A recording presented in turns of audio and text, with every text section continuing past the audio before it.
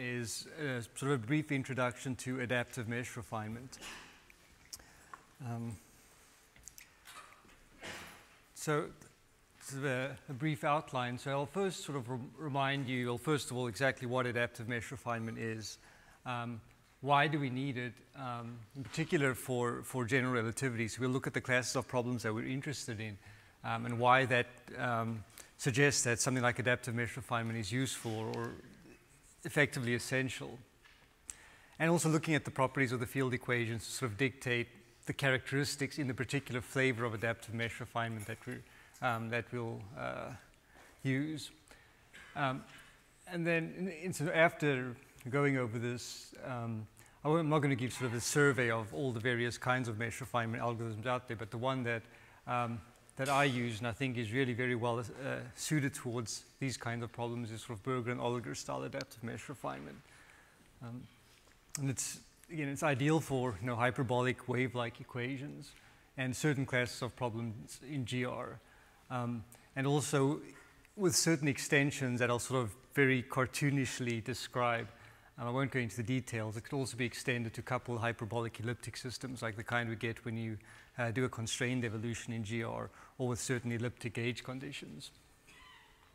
And then just to sort of give an example of this, I'll show a few slides of critical phenomena in gravitational collapse.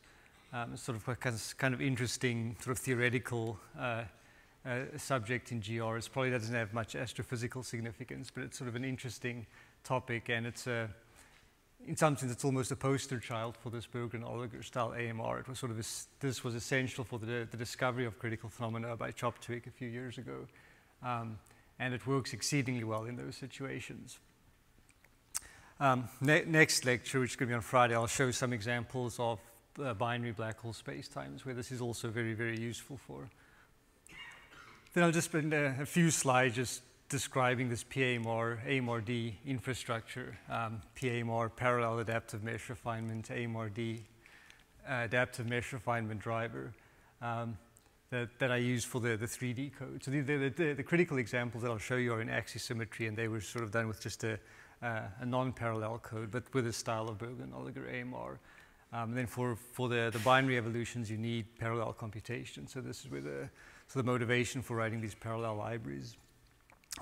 So today I'm just going to sort of briefly sort of introduce this, and I'll perhaps give an example of how you use these libraries on Friday.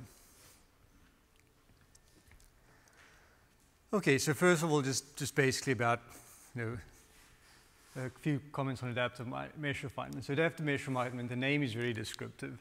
So you can sort of, if you don't know what it is, you can sort of guess what it is. And it's really a technique that makes solving certain classes of partial differential equations or discrete partial differential equations efficient for certain classes of problems. And in particular, this kind of adaptive mesh refinement is useful if there's a wide range of relevant length scales that you need to resolve in the computational domain. However, the smallest length scales in the problem are not volume filling. So for example, if you were in a situation you wanted to study turbulence, and this kind of mesh refinement is not really going to help you in that situation because that's a volume filling feature. Here, for example, a binary black hole spacetime, where the smallest length scales are the black holes, and it's a binary system, there are only two small length scales. In that case, it's not volume filling, and so this kind of mesh refinement is useful. The part where the adaptivity comes in or is useful is if you don't necessarily know where those small length scale features are going to form. For example, in some of the cosmological simulations that Mike does. Or you don't know where they're going to be going, for instance, in a binary black hole evolution. So having some kind of automatic adaptivity where you don't have to prescribe where you're going to need the fine resolution is a useful feature in this algorithm. And then the third point the third sort of point is why you'd want to use something like this is if it's computationally too expensive to solve the full problem on a uniform mesh.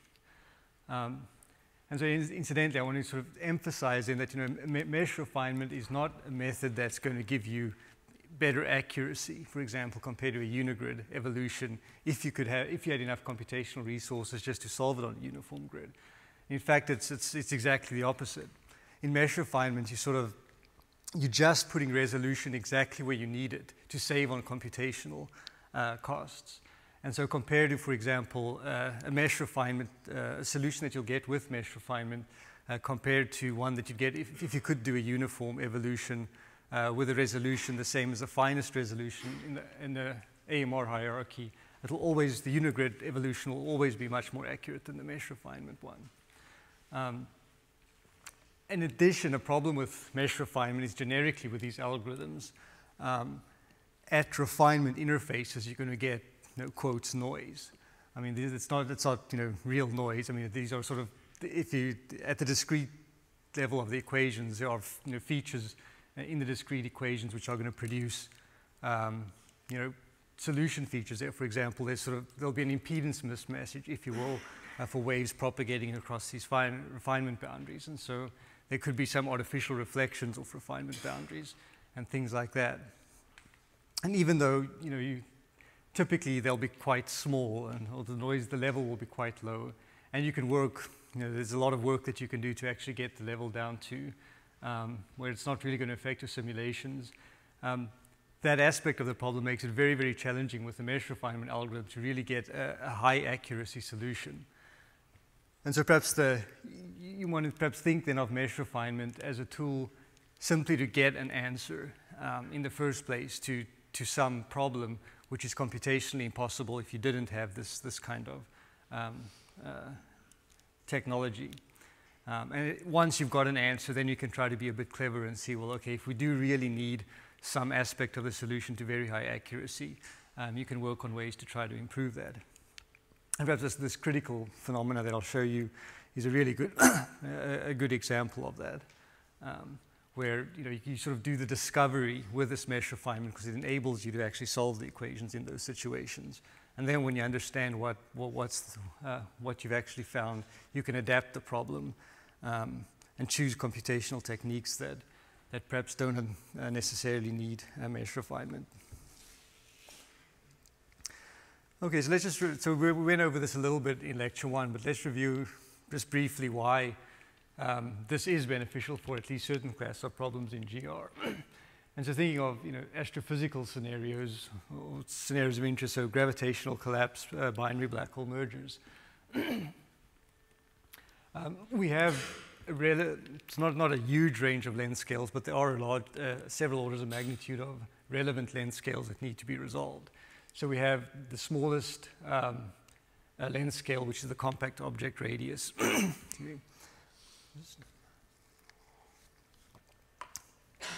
So roughly at the gravitational radius, the Schwarzschild radius of the black hole.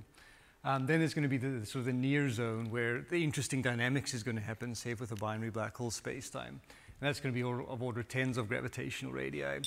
And then again, if you really want to extract the gravitational waves or features or understand properties of the solution in a way which isn't entangled with all the issues of coordinates, etc., you have to be sufficiently far away that you're in the weak field regime and you can understand the gravitational waves that are emitted. And that's typically hundreds of gravitational radii away. So we have these range of length scales that need to be resolved.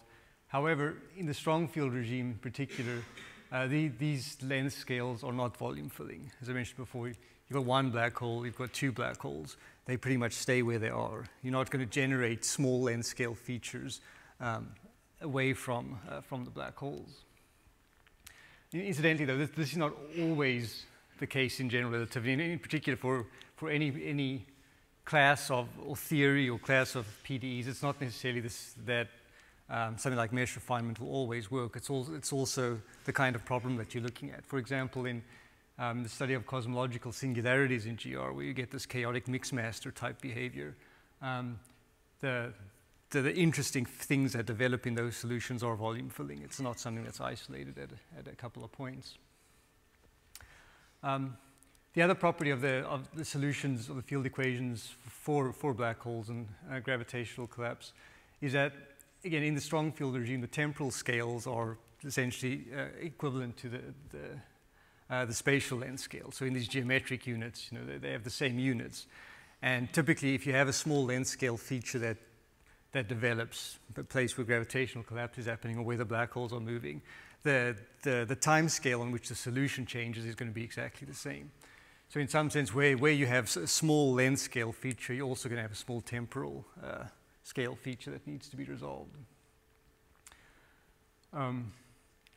So this is sort of ideal for having some kind of mesh refinement where you can put resolution where you need it. And then the adaptivity is important because of the nonlinearity of the field equations. In the sense, you can't really predict where interesting things are going to happen, either where the black holes are going to move or I'll show an example with a critical collapse, where the collapse is going to happen until you've actually solved the equations. In certain situations, you can. So it's not always that you need adaptivity, but in general, it's very useful. And incidentally, if the machinery for doing something like a Bergen algorithm, having an adaptive type of mesh versus a static mesh, it's not computationally that much more complicated. So if you're ever going to be, well, if you're using a package, I mean, that you don't really have to worry about that. But if you're ever going to be writing your own software, sort of consider from the beginning to consider adaptivity, because it's really almost, you can almost get it for free if you write things properly. And I think maximum speed of propagation is the speed of light here. We don't have to worry about things moving faster than that. And that's just, with this point that temporal scales and length scales are commensurate. And we know that the maximum speed of propagation is 1. It's in some sense, it limits how small features can develop in this for binary black holes. Actually, with critical phenomena, things get more complicated, as I'll show. Now one property of general relativity which is not going to fit well in this framework is in the weak field regime for the gravitational waves that are emitted by the binaries. So we have these black holes orbiting each other. They're starting to emit gravitational waves. These waves are going to propagate outwards in these sort of spherical-like shells. And of course, that's going to be volume filling. Very soon after these binaries start generating the waves, you're going to get this wave train filling all of space. And so that's an aspect of the problem that mesh refinement is not going to help with. You're not going to be able, if you really want the waves with exquisitely high accuracy, you're going to have to do something different. However, and again, so on the next lecture, I'll show you some examples of black hole mergers. And it's really, in some ways, the strong field dynamics is the important thing in sourcing these gravitational waves. And you don't really need that much accuracy in propagating them away from the solution. Okay, so all of those features suggest that mesh refinement is going to be useful for these kinds of for GR. But what particular aspects of an algorithm are important and what not important? Well, first of all, again, I'm sorry, I'm not like surveying all the literature on mesh refinement, but some of you might know there are some algorithms that have very sophisticated data structures that can, for example, represent very complicated shapes. I mean, the meshes can actually sort of can adapt to the shapes of the objects that you're refining. However, in GR, in particular, because we've only got sort of a couple of sort of 2 length scales at most, if you want to look at the binary black hole problem, we really don't need sophisticated clustering and grid structuring algorithms. And it turns out that sort of simple, aligned, like box-in-box mesh refinement is perfectly adequate. Incidentally, if these sort of words are a little bit confusing, I'll sort of give more of a graphic illustration of this later. So hopefully it'll become clearer in a little bit. So we don't really need very sophisticated clustering algorithms. We don't need a very sophisticated grid hierarchy. So we can sort of get away with the relatively simple data structures. On the other hand, adaptivity is important because we don't necessarily know where these things are going to move. So we do need the adaptivity. And for efficiency, because the temporal length scales are commensurate with the spatial length scales, it really helps to have what's called time subcycling, or essentially what we want to do is you want to have the same CFL factor at every level in the hierarchy. That's not, of course, it's not essential, but the idea with mesh refinement is to get a huge speed up by not over-resolving certain parts of the solution. And if you don't do this time subcycling, essentially over-resolving in time certain certain regions of the domain, which is not necessary. So then just to rephrase what I said, adaptive mesh refinement by itself, and now this is regardless of how complicated you try to make the algorithm, is not going to help track with gravitational wave emission because it is a volume filling feature. It's not something where you can just put little bits of resolution on, say, in the troughs of the waves or on the wave fronts. I mean, that it doesn't work like that. These are volume filling features. And if that does become an issue, if you really need the waves to exquisitely high accuracy, you're going to have to use a different method. And for example, with in GR, there are a couple of obvious suggestions, even though it's not necessarily easy, would be to change the coordinates to something where the waves are more efficiently represented. So when the binaries sort of spiral, they're going to emit these waves, but it's got a relatively simple multipolar structure. So for example, on the simulation, in the strong field regime, Cartesian-like coordinates are very efficient at representing the binaries, but they aren't efficient at representing low multiple spherical harmonics. So changing to a spherical polar type coordinate system far from the binaries, that will be a way to get higher accuracy with reasonable cost. And another thing that some people are working on, has been suggested, is sort of as the waves start to propagate outwards, either at some point transform to a null code where the waves can sort of immediately propagate to infinity, or start to bend the slice. So usually we think of having a space-like slice, but you can sort of bend the slice and make it asymptotically null. And in that way, you'll be able to propagate the waves out to large distances efficiently. But these issues are not really related to mesh refinement at all. In some sense, it's just the nature of the problem is telling you that mesh refinement is not going to be efficient for those problems. So with all of these implications, or what they suggest is that this Berglund algorithm, the sort of a simplified version of it, is adequate for the problem. Though, as I'll describe a little bit, we've had to make some sort of extensions to the algorithm to deal with elliptics. The original Berglund algorithm was just designed for hyperbolic type equations. Okay, so what specifically is Berglund and Alger adaptive mesh refinement? And incidentally, so the details are in, so you can read the original paper, but so the details of this particular variant, and in particular the details of how you handle the elliptics is in this article. So with Berglund and Alger adaptive mesh refinement, you take your computational domain and you cover it with this hierarchy of sort of independent rectangular uniform meshes. So for example, this is your entire computational domain. This is an example with sort of 3 levels. So for whatever, this is just some, just some made-up structure. But say you needed more resolution there and there. And so where you need more resolution, you put finer meshes. But these meshes are, internally, they are just uniform rectangular meshes. So for example, this is your hierarchy. This is your single computational domain. This is where you need the resolution. But the way in which you'll actually represent this structure in memory is, as I said, in this case, 3 sort of distinct levels, where each level, the meshes in that level have the same uniform resolution. And at each level, there'll be a set of distinct rectangular meshes in memory. So for example, say, take a point over there. That point is going to be represented at 3 different memory locations. It might sort of seem redundant, but actually if you think, in the end, if you sort of think about the computational cost involved for sort of having a little bit of redundancy, it's really relevant. And in particular, the advantage of this kind of structure is that it becomes incredibly easy to take some unigrid code that you've worked on and fit it into this adaptive mesh refinement structure.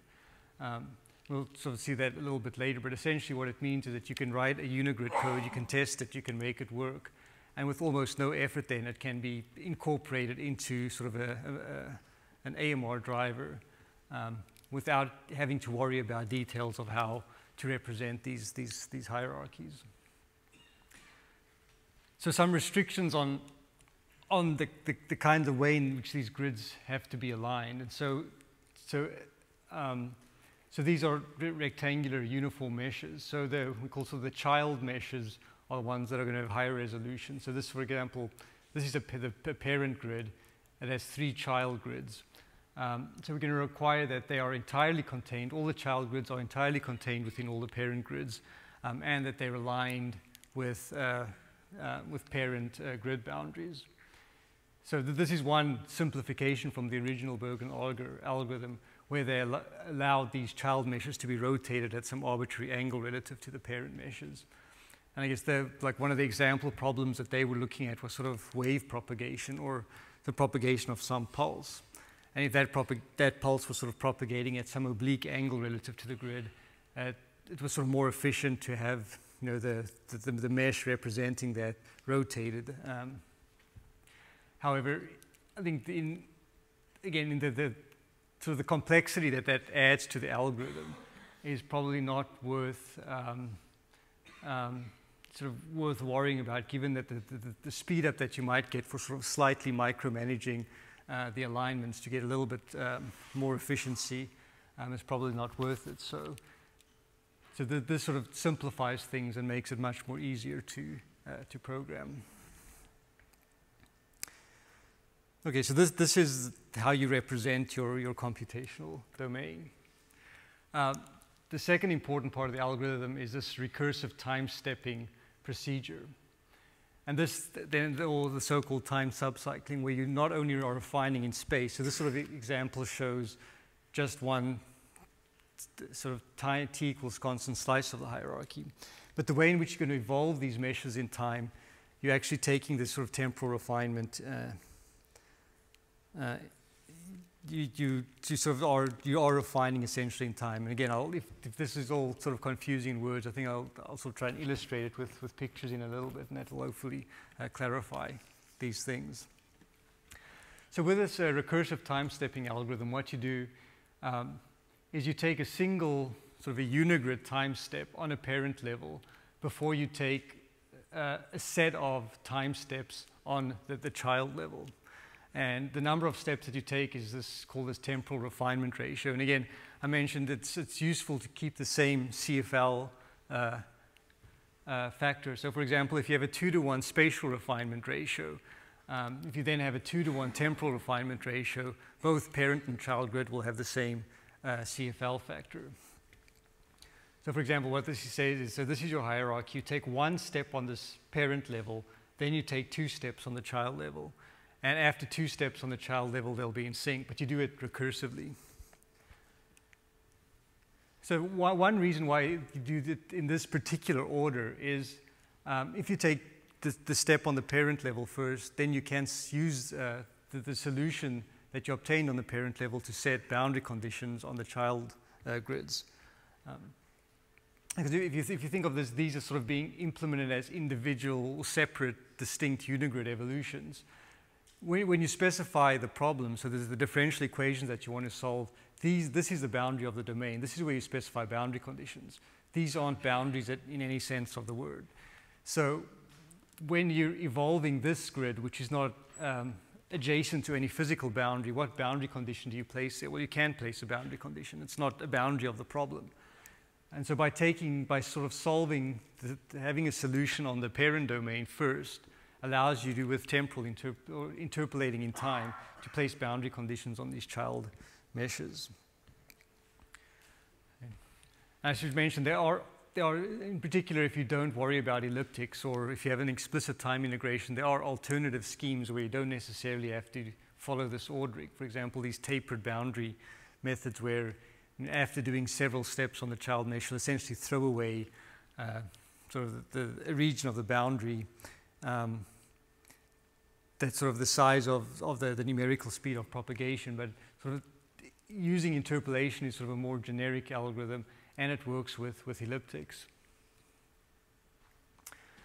And again, as I mentioned before, the other nice feature of this Bergen-Alger style mesh refinement with this particular recursive time subcycling is it allows you to implement this AMR technology essentially independently of the details of the unigrid evolution. And conversely, if you're writing the unigrid code, you really don't have to worry about these aspects of the mesh refinement.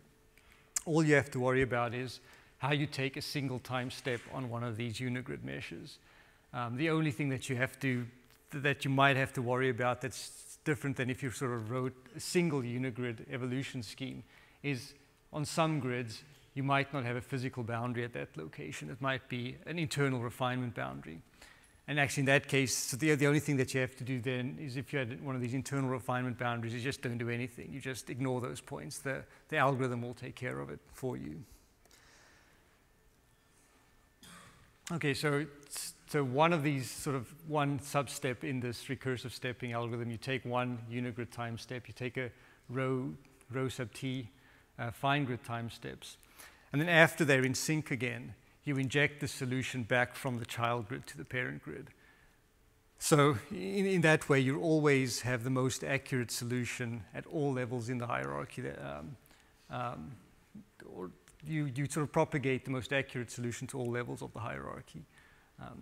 So when, in some sense, at intermediate stages, the levels are going to be at different times and they might have different values. But after sort of one full time step, when all these levels are in sync again, you're going to have a single valued solution on your computational domain. The other is the advantage of having a recursive time stepping, as I mentioned, is if you have an optimal solution strategy, you're essentially going to get an optimal solution in terms of the computational time. So I'm saying you're order n. So if n are your number of points in space-time, the fastest way you could sort of imagine to solve the problem is in order n flops, essentially, some constant times the number of points. And with this recursive time stepping strategy, you can sort of get at least close to optimal. The other important feature, so this is now where the adaptivity comes in, is that the algorithm provides a mechanism to determine how the hierarchy is going to change in time using truncation error estimates. And so, and essentially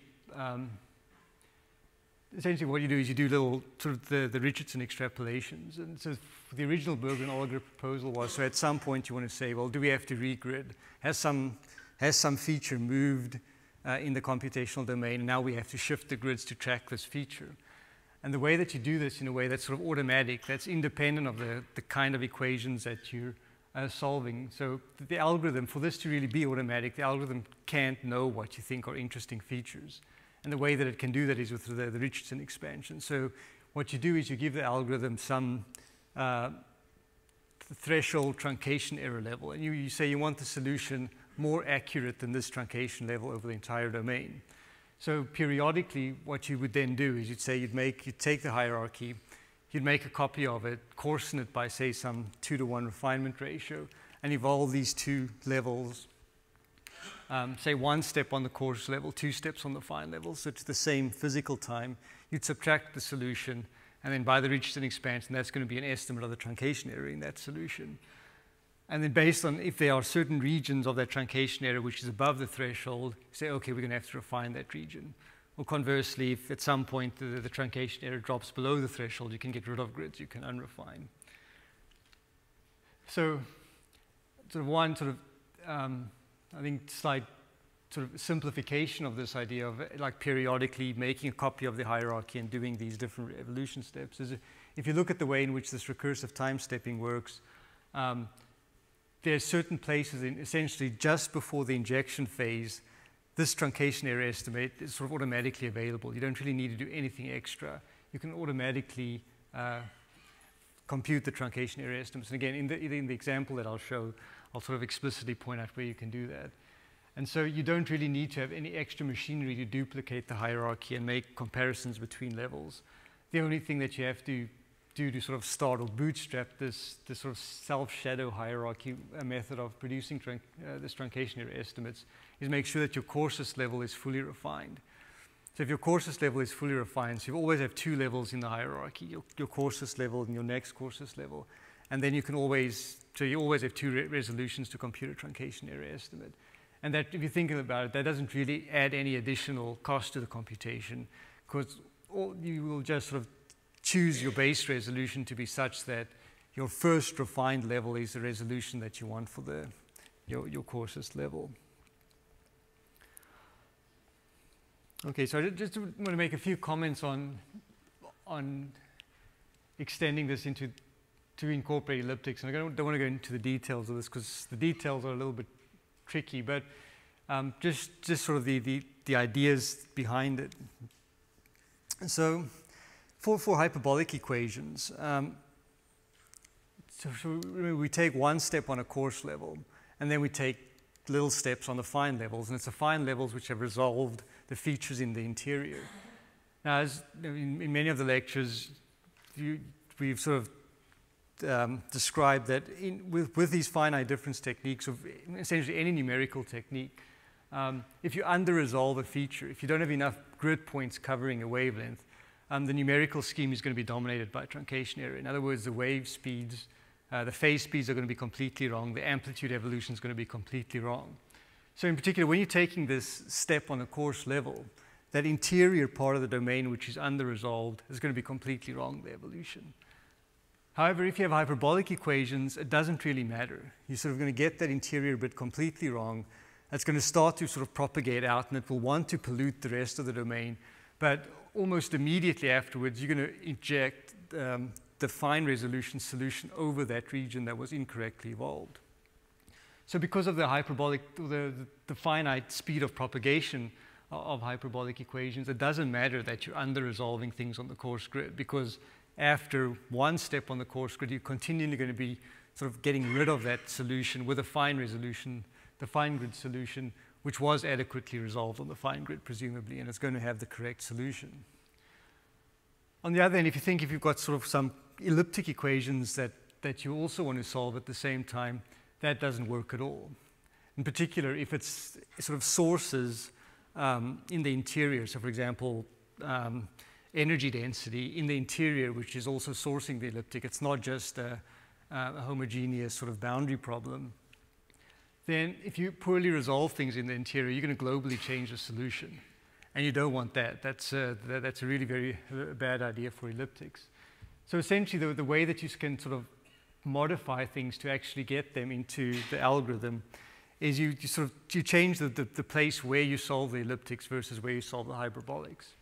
And essentially, if you think of this recursive algorithm as sort of you're traversing sort of a tree structure, when you descend this tree in the recursive time-stepping algorithm, that's where you solve the hyperbolics. At that stage, you don't solve the elliptic equations, but you use sort of as a sort of a temporary step, you use an extrapolated solution for those elliptic variables from past time levels. So for example, you take a coarse step, you'll solve the hyperbolics, you won't solve the elliptic, you'll extrapolate them from solutions from past time levels. But then when you ascend the tree, so from the hyperbolic equations point of view, so you go down, you go to the coarsest level, you solve the equations, and then you start propagating that solution up. You start injecting it up from the coarsest to the fine level. And at that point, when you have those fine grid information available, then you resolve the elliptics over essentially entire sub-hierarchies of the domain at the same time. And in that way, whenever you solve the elliptic equations, you've always got all of the information on the finest levels available. Okay, so that might have been a little bit confusing with a lot of new words and jargon. So perhaps this example might will hopefully clarify things a bit. This is an example where, so this is sort of like a two-dimensional grid. So this is our initial hierarchy. We have some wave that's going to be propagating. And initially, we've got this domain covered with two levels. So this is the parent level, this is the child level. We have a 2-to-1 refinement ratio. You can see a higher resolution in the interior. And we're also going to have a 2-to-1 temporal refinement ratio. So this is sort of going to be space, and then we're going to be evolving this grid in time using this Berglund algorithm. So initially, however you produce the initial hierarchy, we say that this is adequate to represent this feature. So now with the Berglund algorithm, we're going to first take a step on the parent level, and then we're going to take 2 steps on the child level. So we take 1 step on the parent level. If these are only hyperbolic equations, it's just the usual algorithm. We evolve the solution to this level, and you can see that this thing is completely underrepresented there. Again, the solution there might be completely garbage, but it's not going to propagate out to the boundaries in 1 time step. If we had elliptic equations, we wouldn't actually solve it on this hierarchy. We would have just extrapolated the solution to this time level. But now we're going to take a couple of time steps on the fine mesh. So on the first mesh, so now we took 1 time step. The temporal refinement ratio is 2 to 1, so we just go to half the time step. The boundary conditions, again, for this, so this is a physical boundary, so you'd place physical boundary conditions there. But these are interior refinement boundaries, and so the boundary condition would be placed by sort of interpolating the solution in time from the parent level onto the child level. If we did have elliptic equations at this stage, we would solve the elliptics over this subdomain of the hierarchy using extrapolated boundary conditions. Okay, so we take 1 more step to repeat the algorithm, but now these 2 levels are in sync again.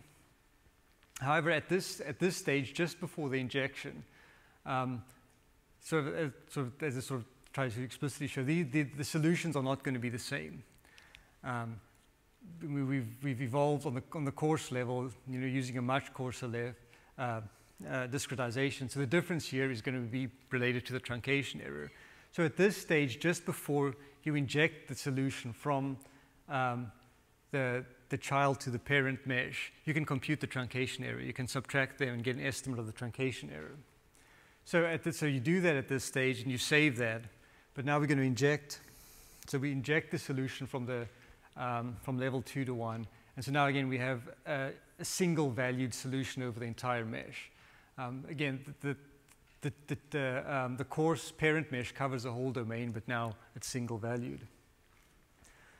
But now at this stage, so just before we did the injection, we computed the truncation, an estimate of the truncation error. And let's supposedly we decided, okay, we didn't have enough resolution there. So now we want to add a new fine level. So this next stage, we're going to regrid, and we're going to add a new fine level. So now we've got 3 levels in the hierarchy.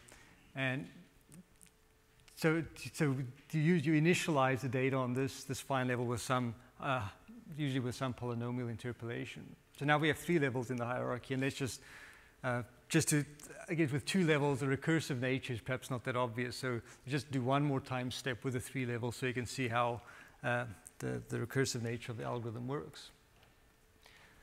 Okay, so 1 time step on the coarsest level. Again, extrapolate the elliptics. Now we start to descend this sort of the mesh structure. We take 1 time step on level 2. But now we don't take the 2nd step on level 2 yet. Now we again go down, and now we take a couple of steps on level 3. Right? So we take 1 step on level 3, the next one. Again, here, if you wanted, we can compute truncation errors and see, well, do we actually want to add another level of refinement? But we won't here, so we'll inject the solution. Now we'll sort of go back up this recursive tree and take the 2nd step on level 2, inject the solution, take 2 more steps on level 3, and inject the solution. And if we had elliptic equations at this point, we'd resolve the elliptics over the entire hierarchy.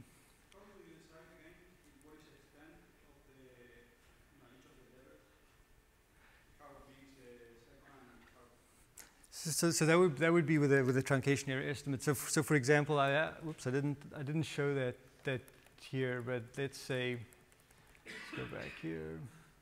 So at this point, so presumably there are a couple of assumptions that you sort of make with these kinds of algorithms. That the initial hierarchy, so you have some number for the truncation error, and presumably on this initial hierarchy, it is everywhere smaller than that. So this is a pretty good representation of the solution everywhere. But things are changing, they're moving by a bit, but you don't expect that suddenly there's going to be a huge error everywhere in the domain, so that the error could move a little bit, or it can grow slowly in time. And so for example, in this situation, we're assuming that, say this was gravitational collapse, this length scale is contracting a bit, so the truncation error at this resolution is growing. And now say at this point, here in this interior region, it goes above the threshold. So what you typically do then, so you compute the truncation error over this domain. So you'll have a mesh, a grid with a truncation error. You'll sort of tag that this region, it's now above the threshold. You'll then typically put a little buffer zone around that. And the size of that buffer zone is usually depends on how frequently you regrid versus the causal speed of propagation. So, if features can move at a certain speed, you don't want to regrid every single time step because regridding introduces noise. And if you regrid it every single time step, your simulation could be dominated by noise. So you want a certain time interval between regridding. And the buffer zone that you put is usually so that if a feature is moving as fast as it possibly could, it's not going to go outside that fine level between regrids. So in this example, what sort of I've assumed, let's say there was at this point the truncation error went above threshold. So we add this little buffer zone, and then we introduce a grid that's entirely surrounding that region of high truncation error. Okay. Okay. So you can sort of think of this as being, the Bergen-Oliger hierarchy in space and time. And perhaps just from this picture alone, you can sort of see the kind of speed up you might be able to get with an AMR algorithm versus a unigrid evolution. Like, let's say we solve this problem at the resolution of the finest level in the AMR hierarchy at this level. Of course, with the same CFL factor, you'd have 1, 2, 3, 4, 5, 6, 7, 8, 9, 10. This level, you'd essentially fill the space-time with points. And so the computational cost with these kinds of algorithms, if you have an efficient algorithm, is going to be directly proportional to the number of points in space-time. So here, in some sense, the speed up we're getting is sort of indicated by how sparse this structure is in space-time. And just to sort of give you like an order of magnitude calculation, just to see what kind of speed up you might expect. Let's just imagine we have a sort of a d plus 1 dimensional evolution. So in the previous example, there was a 2 plus 1, so a 3-dimensional space-time simulation, 2 space plus 1 time. Let's imagine that the coarsest level has n points in each linear dimension, so there are n to the d points on one grid in the coarsest level. Let's say a 2-to-1 spatial and temporal refinement ratio, like in that example. And let's imagine that we have a total of capital L levels of refinement. So L equals 1 is the coarsest, all the way up to L equals L, capital L for the finest level. And just for argument's sake, let's take n steps on the coarsest level. So in a typical simulation, that's roughly of how many steps you might be 10 times n or 100 times n, but it's not going to be something like, usually it's not going to be something like n squared on the temporal step. So let's just, for argument's sake, we take n steps on the coarsest level. If we keep the same CFL factor, that implies that on a level L, we're going to take n to the power 2L times 1 steps. And then just for argument's sake, assume a linear filling factor of 1/2. So each fine mesh, the linear dimension is 1/2. So each child mesh, the linear dimension is 1/2 that of the parent level. So the area will be 1/4, the volume will be the 1/8 in 3D, etc. And again, let's assume that the runtime is proportional to the total number of grid points. And if you have an optimal solution strategy, that will be the case. And let's ignore the overhead of the AMR algorithm. And for problems in GR, that is a good assumption. Again, the computation is dominated by sort of floating point operations trying to solve the field equations at a point. The additional overhead that the algorithm introduces, sort of the interpolation, the extrapolation, regridding, is a very negligible part of the algorithm. And Jim mentioned that as well with his the MHD applications, that the dominant cost is really in solving the equations at the point. And let's just compare how much time it would take in a hypothetical unigrid run where the entire domain is covered with the grid with the same resolution as the finest AMR domain. And so just order of magnitude, we have said this is some constant of proportionality that measures how much it costs to solve the equations effectively at one point. For the AMR, we're summing over all these levels. We have n to the d spatial points, again, because of the filling factor of a half and assume 2-to-1 refinement ratios. Every level is the same spatial size. And then we're taking this n times 2 to the L minus 1 points. And that's bounded by this number here. For the unigrid evolution, again, the same computational cost per point. But now the resolution of this unigrid is going to be n times 2 to the L minus 1. And then that's raised to the d for the space, and then plus 1 for the time. And so if you look at the ratio of the time for the unigrid to the AMR, it scales as follows. So 2 to the d times L minus 1, whatever. These numbers are really not important.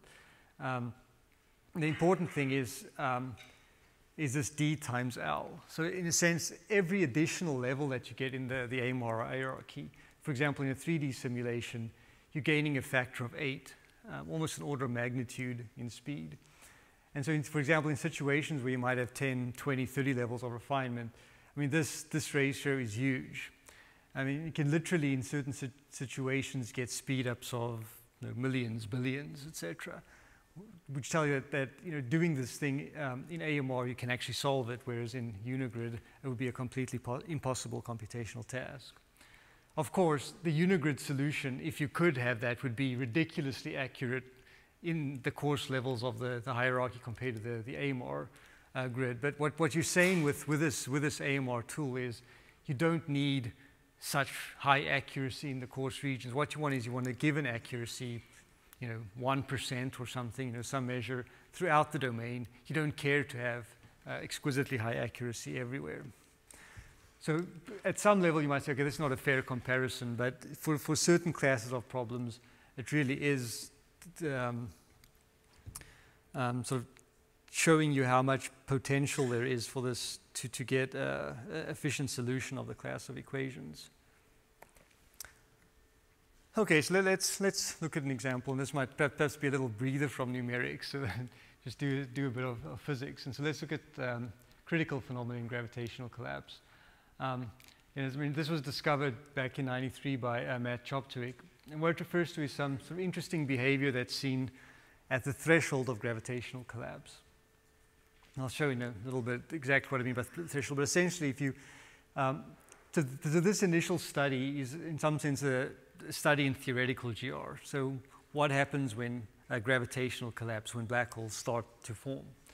And incidentally, the question that Matt was trying to answer was, can you form a black hole of an arbitrary small mass from scalar field collapse? And the answer is yes. And for example, just if you want to think astrophysics, like can you form an arbitrary small mass black hole, when a star goes supernova? And the answer is probably no. There's going to be a finite-sized black hole generically, and it's going to be large. So this is perhaps this is a property of this particular form of matter. And perhaps surprisingly, the answer was yes. Is that regardless of the initial size of this distribution of energy, and the fact that the field equations have no intrinsic length scale, you can nevertheless, by finely tuning your initial data, form a black hole of arbitrary small mass. So you can introduce an arbitrary small length scale. But perhaps what was sort of most surprising about this study, it wasn't really this question that he answered, it's what he discovered in the process. And he found that as you try to approach the threshold of black hole formation, the solution becomes, you get what they call critical phenomenon. Essentially, you get solution in the geometry of space-time and this matter field that resembles phase transitions in statistical mechanical systems. So in particular, the solution approaches a universal solution regardless of the initial conditions. You get sort of a power law scaling in order parameters near the threshold solution, and the solution becomes scale invariant in a special way. And so since then, people have looked at this in quite a range of different kinds of matter fields, and always at threshold there is this kind of critical behavior, and the exact kind depends on the type of the system. And as I would say, perhaps as of today, there's really no clear or obvious astrophysical setting where this might be relevant. And one reason is that to actually see this behavior, you really need a fine-tuning mechanism. And for example, in stellar collapse, there doesn't seem to really be a natural fine-tuning mechanism.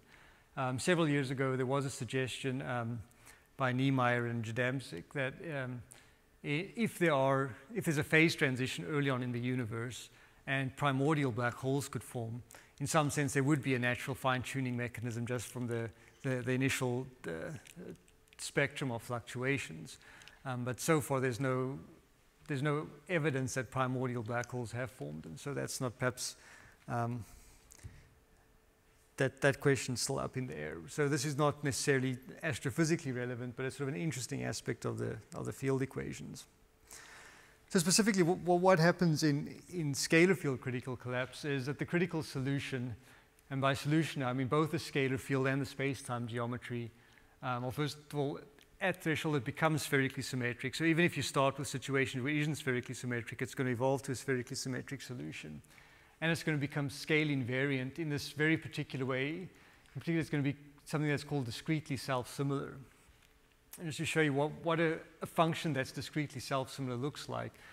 So here you've got sort of space and time.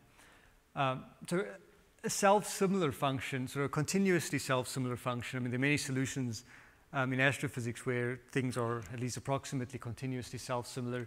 You have some profile, and it collapses down, essentially maintaining the exact shape. So it's essentially just shrinks down to a point, an accumulation point.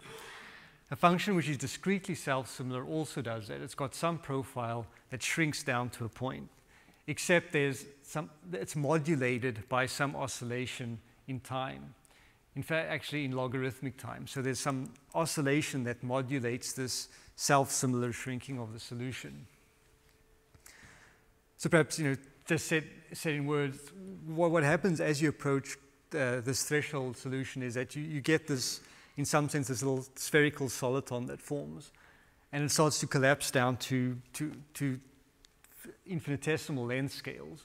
But it does so in sort of an echoing fashion, and each sort of echo of the field, in the particular case of the scalar field, happens on a scale that's a 30th the size of the previous echo, and it takes a 30th the amount of time. So you get this sort of like this oscillating solution that collapses down to a point. And as it does so, it exhibits an infinite number of these oscillations, but it collapses to a point in a finite amount of time. So in something this using AMR was essential to discover this solution because of this collapse down to small length scales. And it's really sort of an ideal problem for Berger and Oliger. But and one interesting thing about this, though, is it's, I think, one of the rare cases in science where purely numerical methods were used to discover something that's completely and qualitatively new in the theory. At the time when Matt was doing these calculations, I guess he was sort of criticized for looking at spherically symmetric collapse because it was thought everything was known about spherical symmetry in GR. There was nothing new in the problem. And he wouldn't have discovered this if he hadn't used AMR. And this is something, it's not just a detail about the solution. It's something that's qualitatively a new feature of the field equations that arises in this very special situation. So just explain a little bit more about what I mean by the threshold of black hole formation, in particular with a scalar field.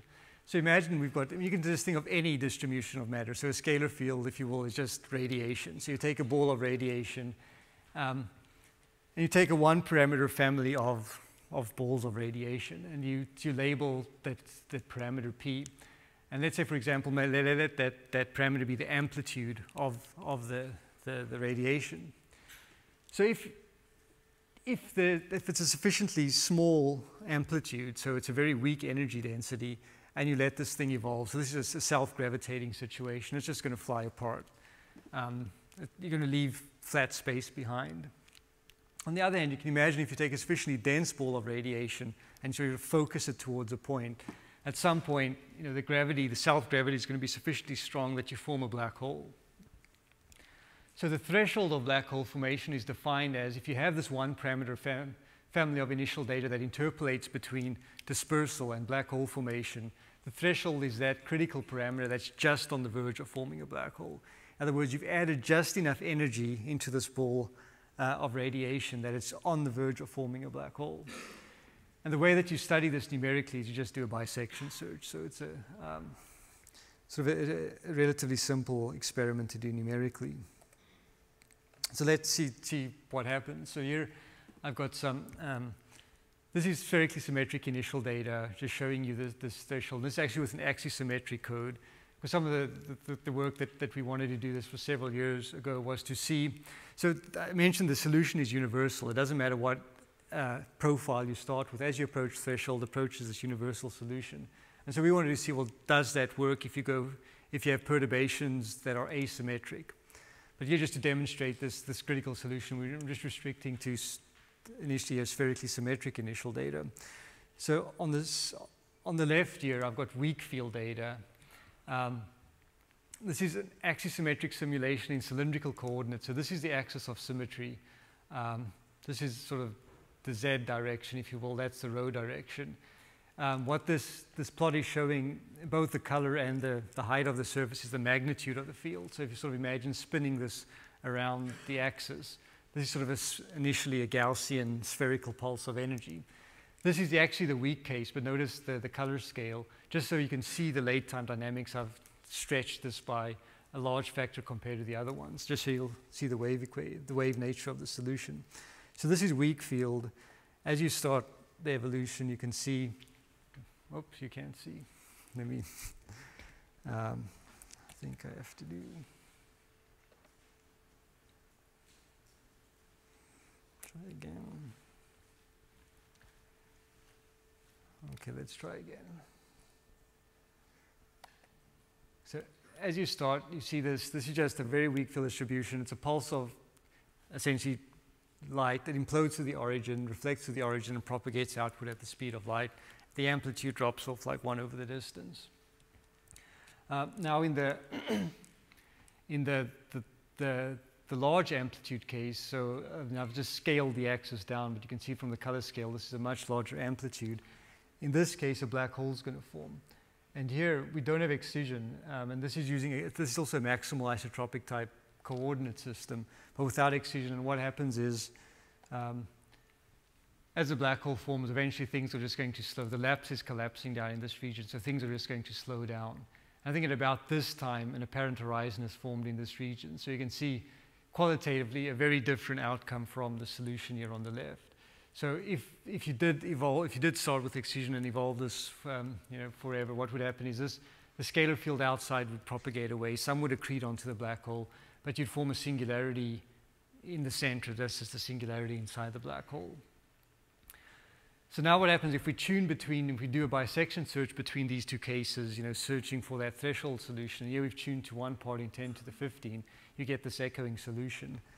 And here I'm just going to show it in sort of coordinate time. So you can see that the scalar field starts to want to collapse. It also starts to want to propagate outwards. But you see this little sort of echoing solution begin. And what you can see in these coordinates is what's happened essentially in the last frame of this animation. There have been 2 additional echoes of the field. And that's because the time scales are sort of, each echo is occurring at a 30th of the time scale before. How much human time was spent on these simulations? Sorry? How much human time elapsed in these simulations? So this was back, 7, 8 years ago, on a PC of that time, and it was about 2 days, 2-3 days. So this one would be a few minutes. This one would be a few minutes. But then as you start what's actually happening, and you're not seeing, is that mesh refinement is taking place. I'll show you a little bit later an example of the hierarchy. And so this extreme resolution is needed in that regime to get that. So let me just sort of play it again. And so you can see here, there's sort of the first echo of the field. Then there's a second one and a third one, essentially in the last time frame. Now, as I mentioned before, in certain situations, if you know what the nature of the solution is, you can sort of adapt the coordinates to it. And you don't necessarily need mesh refinement. This is a good example. So I'm going to now show you this animation where we change to logarithmic coordinates centered on the origin. And you'll see this echoing structure. And this is just a coordinate transformation of this solution, but you could presumably solve the equations on a uniform mesh with those coordinates. If you knew, what you'd need to know is you'd need to know what the accumulation point is, and you'd need to tune that to within 1 part in 10 to the 15, but you can do that. So this is now that same solution previously but I've changed to a logarithmic radial coordinate and just added this little constant so we don't get log of 0. And so you can see this is the initial pulse. It looks a little bit weird in these logarithmic coordinates, but this is just so you can see the late time behavior. So, and also what I'm going to happen is I'm going to slow down time as we approach that accumulation point. And so you can see here, you get this self-similar echoing solution that's sort of slowly collapsing down to small scales. And incidentally, the critical solution, or the part of the space-time that's exhibiting the self-similar echo, is just that central region at any one point. So it sort of undergoes an echo. It shakes off about 95% of its energy in one echo, and the little ball of energy that's left over continues to collapse. And so these rings that you see are sort of the remnants of the previous echoes that are actually now propagating outwards at the speed of light.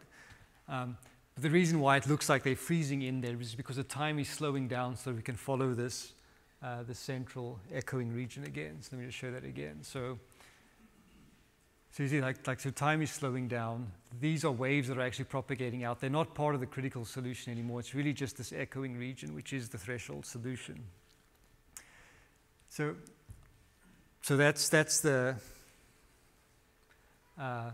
spherically symmetric solution. Do you understand what the scale of 1 over 30? So it's not theoretically. I mean, so at least there's not a compelling argument why that particular number comes out. Because this is a massless scalar field, so there's no intrinsic scale either in the field equations or in the scalar field. So you'd think, okay, well, then it has to be something of order unity. Well, a 30th, I don't know, that's perhaps stretching a little bit, but no one knows exactly why that particular number. So incidentally, there are two numbers that pop out. One is that scale, this echoing exponent, so e to the minus this quantity. And then there's this other, the scaling exponent, and that's if you have a near critical solution. So for example, this example isn't exactly the critical solution. It's close to the critical solution, but the self-similar collapse stops at a certain length scale. And the scale at which it stops is given by this relation. So for example, in a case where a black hole forms, the mass of the black hole is going to be given by this relation, and this number, gamma, which is 0.37, also pops out of the simulation, and no one really understands why those two numbers are what they are. So it's a really interesting thing in which you have this completely scale-free equations in the theory, and yet these two universal numbers seem to pop out at this threshold. So one of the interesting things is, so this was sort of all serendipitous. He wasn't really looking for this phenomenon, and it popped out. But the one question that he was trying to answer then, well, can you form an arbitrary small black hole? And it's because of the scaling you can. If you just fine-tune your initial data sufficiently close to this threshold, you can make a black hole that's arbitrarily small. Incidentally, any length scale that arises in the problem is going to have a similar relation. For example, the Ricci scalar has a 1 over length squared dimension, and so it's going to have a relationship of this form. So what you can see here is as you get closer and closer to the threshold, the curvature scalar is diverging. And actually at threshold, you don't have a black hole anymore. It doesn't make sense to have a zero mass black hole, but at threshold, you get a solution. The critical solution then is going to have diverging curvature at that critical point. There's no event horizon, so this is a naked singularity. And so sort of a funny little side comment about this is at the time, or a little bit afterwards, this discovery actually made it to the New York Times, but not because of perhaps the scientific value, but because several years before, so Stephen Hawking and Kip Thorne had made a bet about solutions to the field equations, particularly this cosmic censorship conjecture. So Kip Thorne, if you ever go to Caltech and you walk through the Tapir halls, I guess Tapir's moved now, but he's got all these wagers on the wall, so he likes to bet about things, and this was one of the bets. I mean, there's this open question in general relativities: can you have naked singularities? In other words, we know that there are singularities. Are they always going to be closed inside the event horizon of a black hole? It's sort of Penrose's cosmic censorship conjecture. And this particular bet that they made, so Kip sort of likes the idea that naked singularities might be there. Stephen Hawking didn't. And so John Prescott as well with Kip Thorne. And so the particular way in which they formulated, the reason why this is such a difficult conjecture to prove is that there are some obvious counterexamples, but they involve certain artificial situations, so it's not something where you might have a simple proof. But so they sort of quantified this in the way that if you start with, you take some classical field of matter like a scalar field, which if you don't couple it to gravity, it never becomes singular. So a scalar field in flat space, if you start with regular initial data, it will always be regular.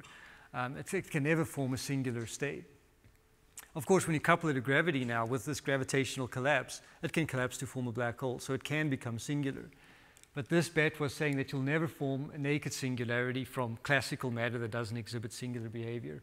And this was an example now which disproved this bet. This is an example where you start with classical matter, which never becomes singular. You couple it to gravity. And here, in this case, at the threshold, it becomes singular, and there's no singularity. There's no event horizon. But you can see that, like, so Stephen Hawking wasn't quite happy with the words. He said he conceded on a technicality. And so the technicality was here that what they didn't quite anticipate, so they have a new bet now that says not only does it have to satisfy this property, but it has to be generic. So this solution, this naked singular solution, isn't a generic solution. You have to fine-tune the initial data to arbitrary precision, or infinite precision, to actually get this naked singularity.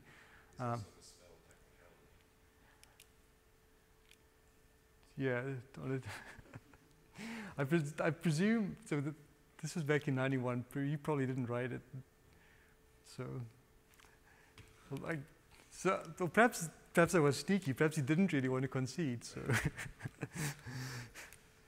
Then he should have misspelled concede. Okay, so just now a couple of examples to show the mesh refinement structure. So, like, one of the reasons why we did this with the 2D code was to test this universality hypothesis. So in Matt's original paper, he had shown universality in spherical symmetry. So regardless of the class of initial condition you start with, it could be a Gaussian pulse, it could be a square pulse of energy. The details of the initial conditions are completely washed out as you approach this critical solution. And so, for example, in particular, what that tells you, if you look at the central value of the scalar field, now in logarithmic time, it exhibits this echoing structure.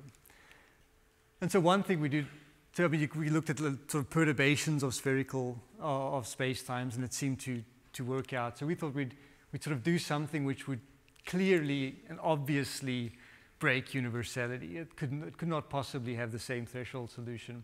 And that is choose initial data now in axis symmetry, which is anti-symmetric about a plane through the origin. So in cylindrical coordinates, we have z and rho.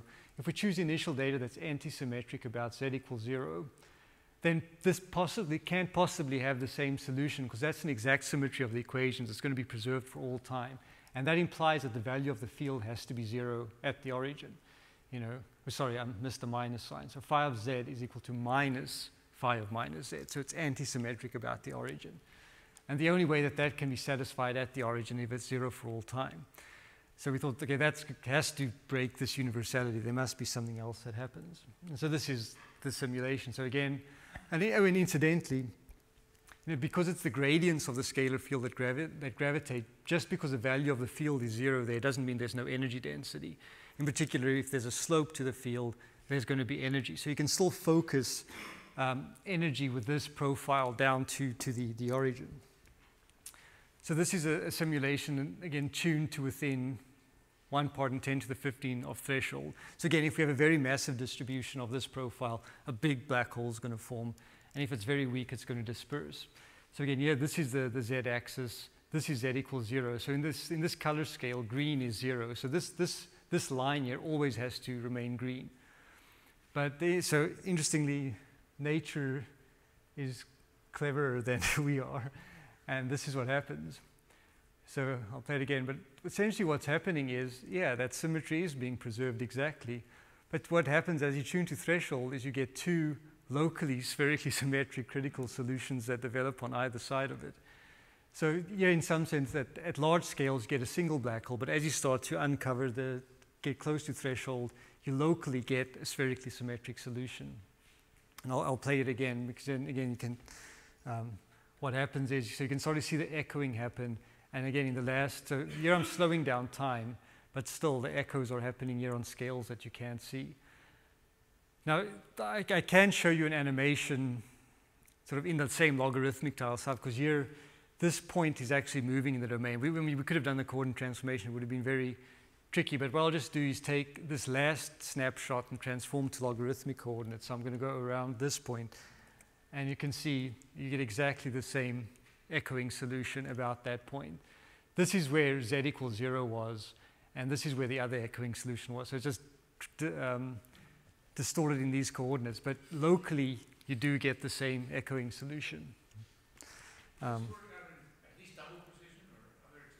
This was double precision. So I've tuned things to 1 part in 10 to the 15. That was as far as I could go with double precision. Yeah. So, and so now just to show you, to get back to the last few minutes, to the numerics, to show you the mesh refinement structure. So now going back to the code coordinates, this is that last time frame. Again, this thing took about 2 days on a it's a serial code, it's not parallel, so 2 days on a PC. And by this time, it had developed 25 levels of 2-to-1 refinement. And so now I'm just going to, so this is the coarsest level, and I'm just going to zoom into that finest level. And incidentally, the mesh that's shown here is, I think, 4-to-1 coarsened from what it was in the simulation. But just if I drew it at the actual mesh scale, it would be a bit of a mess. Just you can see the mesh spacing. So now we're going to zoom in on this leftmost echoing solution. So magnification times 2 to 32, 500, 16,000, 500,000. And we get to the finest level in the hierarchy. So you can see why I say like this is sort of a poster child for this Bergen and Oliger style mesh refinement, because you get this incredibly small length scale feature, but it's not volume filling. It's just at that point. So it's really sort of a spectacular example of how well mesh refinement works. But if we were to continue the simulation, it would also be a spectacular example of when it fails. Because as I mentioned before, you've got all those waves that are propagating outwards. In particular, this is a small length scale feature, which is now, so the critical solution is done. This case actually doesn't form a black hole, it's subcritical, and this is now going to propagate outwards. But you're going to have to, if you wanted to actually follow those waves going outwards, the refinement's going to try to track these waves. And so even though it took, say, 2 days to get down to this point, if you wanted to follow these expanding waves until they left the grid, it would be a few decade simulation. So at that point, these are now going to become volume-filling features, and the algorithm is going to break down. So we could sort of get to this point, but not a step further. And that's perhaps also similar to sort of like the first star simulations that Mike does. You know, when gravitational collapse happens, you know, you can very efficiently get to that point, but then things start to happen, and you get scales that you can't resolve adequately. Okay, so just in the last couple of minutes, I'm just going to very briefly describe this PAMR, AMRD infrastructure, and I'll probably give an example on Friday. So this was sort of this library. So this Bergen-Oliger algorithm and everything, that was sort of developed to study this critical phenomena. It was a serial code, but then I knew, you know, to go to 3-dimensional situations, it would have to be in parallel. So that's sort of based on the technology for this axisymmetry code, sort of designed this library and sort of separated it up into a couple of logically distinct components. So this PAMR is parallel adaptive mesh refinement. But the only task for this, of what this library does, is it takes a hierarchy, so a Bergen-Oliger style hierarchy, and distributes it in a parallel environment. So that's all it does. It doesn't care about solving equations. It doesn't care about time stepping. You give this hierarchy, you've got a cluster, and it distributes it on that cluster. Then this AMRD, for adaptive mesh refinement driver, sort of plugs into this PAMR infrastructure, and it implements this Bergen-Oliger style recursive evolution scheme. But it doesn't care at all about parallelization. It relies completely on this PAMR to do that. And it also doesn't care what equations you want to solve. And that's, again, because of this there's this very nice feature of the Berglund algorithm that you evolve these series of unigrid time steps. It doesn't have to know what equations you're solving or how you're going to solve them. So you get this sort of very nice logical separation of the various tasks. Parallelization is handled separately and independently of the equations. This mesh refinement doesn't need to know how parallelization happens. It also doesn't care about what your code is doing. And from a user's point of view, then you sort of plug into the AMRD level of things. You don't have to worry about details of the mesh refinement, for example, interpolation or setting boundary conditions, etc. And neither do you have to worry about parallelization. So that was sort of the logical reason for for doing it in this particular fashion. And again, as all of you know, I mean, there are dozens of different mesh refinement libraries out there. Sort of at the time, and the one, in particular, so I looked at a whole bunch of the existing libraries, Paramesh, Chombo, etc., that were out there at the time. And the one thing that none of them seemed to be able to do was in how to incorporate elliptics into this algorithm. It didn't seem like it would be easy to modify them to do that. So in some sense, I think that's just going back to sort of like coding practices. Do you write your own code? Do you not? How much time do you want to spend coding versus doing science? I think it always makes sense to first see what's out there. You don't want to reinvent the wheel. And I think I did it, at least at that time, a sufficient survey to see that I'd spend more time trying to, fix existing libraries to do what I want to do rather than write something from the scratch. And it probably, if you ever get to that situation, you'll sort of, it's worth it to spend a little while really thinking carefully about this stuff. So in the end, I decided to write these libraries, and that was the primary reason. So even though I'll sort of show you the binary black hole evolution stuff, that doesn't really use coupled elliptic hyperbolics, but at least the infrastructure is there for these kinds of problems. So again, because of the sort of separation of the tasks, the interface is relatively simple. It's not necessarily the best written one, but at least at the logical level, it's quite simple. And for example, PAMR, all it cares about is distributing grids, and essentially it's got a whole bunch of more APIs than I've listed here for data structure management. So it's taking care of the data structure. And so, for example, it's got APIs that say, well, give me this array, tell me what its dimensions are, tell me what the coordinates are, etc. But it's got only four really key functions. And those are the kinds of communication functions you might want with this kind of hierarchy. That's what you compose the hierarchy. So given some serial hierarchy, it will then take that and distribute it in parallel. And this is the same as the regrid function. So when you change the hierarchy, you call the same thing. And then there's sort of three kinds of communications that you typically do. You synchronize within a given level, so the ghost regions, the overlap regions. You inject, fine to coarse injection, and you interpolate coarse to fine interpolation. So those are really the only things that it knows how to do. And then the AMRD algorithm, again, so it uses this PAMR infrastructure. It implements this Berglund algorithm. It also includes a sort of a full approximation storage multigrid driver if you want to solve elliptics. So it uses these PAMR functions, and the way that you link it into your user code is by a set of hook functions. And I've only got 5 minutes left there, so I'll show you an example on Friday. But so essentially, it's got the pseudocode loop for this Berglund algorithm. It does everything that it can that has nothing to do with the equations, but at the point where you need to know what the equations are. So in other words, take one time step on the unigrid level. It just calls a user function that then does that. So it sort of implemented all of the computational aspects of the algorithm, the numerical aspects, then you feed into these hook functions. And I should mention that, so Branson Stevens is a postdoc at the PCS, and so we've been, the last year or two, we've been working quite hard to get sort of Berger, Colella, and high conservative hydrodynamics worked into this library, and I think it's pretty much done, and it's mostly been Branson's effort. So at this stage, the version that's sort of available, if you want to go to the web and download it, it's entirely uses vertex-centered grid. So you can solve, if your hydro scheme works on vertex-centered structures, you can use it for hydro. But if you want one of these good enough methods with flux, with conservation, and to preserve conservation at the refinement boundaries, you have to change your algorithm. So we've been working on that, and that should be available pretty soon, I think. Yeah, so this was just my last slide, and just a few random remarks that I threw up here.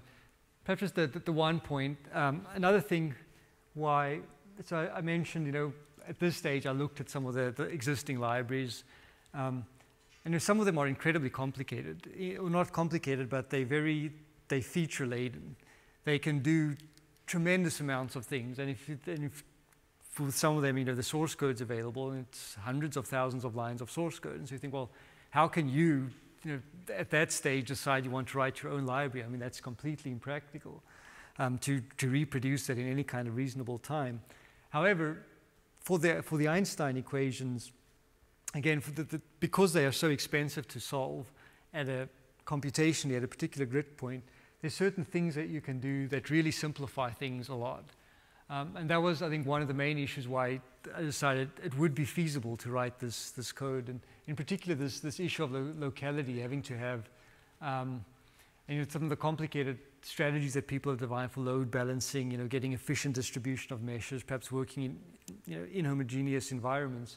That wasn't really an issue here.